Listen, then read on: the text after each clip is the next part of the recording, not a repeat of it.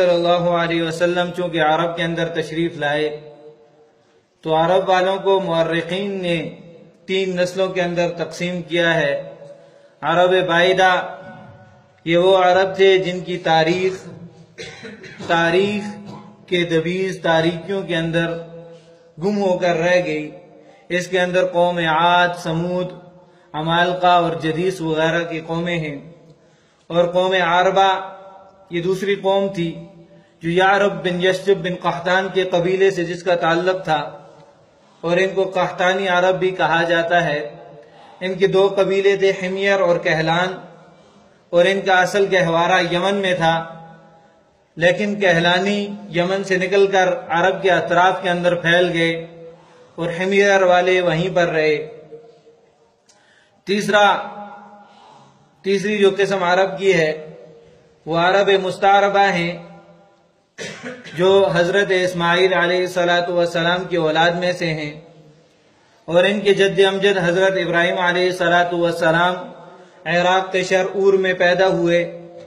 وہاں سے پھر حران کی طرف ہجرت کی، اور حران میں جا کر اپنے چچا حاران کی بیٹی حضرت سارہ کے ساتھ ان کا نکاح ہوا، اور پھر وہاں سے حران سے انہوں نے ہجرت کی فلسطین کی طرف، اور فلسطین سے یہ مصر کی طرف گئے۔ تمام کے تمام مذاہب ان کو عزت کی نگاہ سے دیکھتے ہیں۔ حضرت ابراہیم علیہ السلام کو اللہ تعالیٰ نے 4 بیٹے دیے تھے۔ حضرت ابراہیم علیہ السلام کے ایک بیٹے کا نام مدین تھا، ایک کا مدائن تھا۔ اللہ تعالیٰ نے ان 2 بیٹوں کے نام پر 2 شہروں کو آباد کیا۔ حضرت ابراہیم علیہ السلام کے ایک بیٹے کا نام حضرت اسحاق تھا۔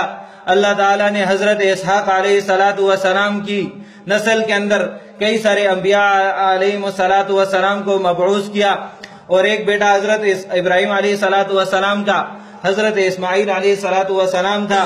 حضرت اسماعیل علیہ السلام کو اللہ تعالیٰ نے 12 بیٹے دیے۔ ایک کا نام نابت تھا، ایک کا نام قیدار تھا، ایک کا نام ادبائیل تھا، ایک کا نام مبشام تھا، ایک کا نام مشمع تھا، ایک کا نام دوما تھا، ایک کا نام میشا تھا، ایک کا نام حدد تھا، ایک کا نام تیما تھا، ایک کا نام مورخین نے یتور لکھا ہے، ایک کا نام نفیس تھا، اور ایک کا نام قیدمان تھا۔ یہ اللہ تعالیٰ نے حضرت اسماعیل علیہ السلام کو 12 بیٹے عطا کیے تھے۔ ان 12 بیٹوں کے اندر میں سے تمام کے تمام کی تاریخ مٹ گئی ہے، سوائے قیدار اور نابت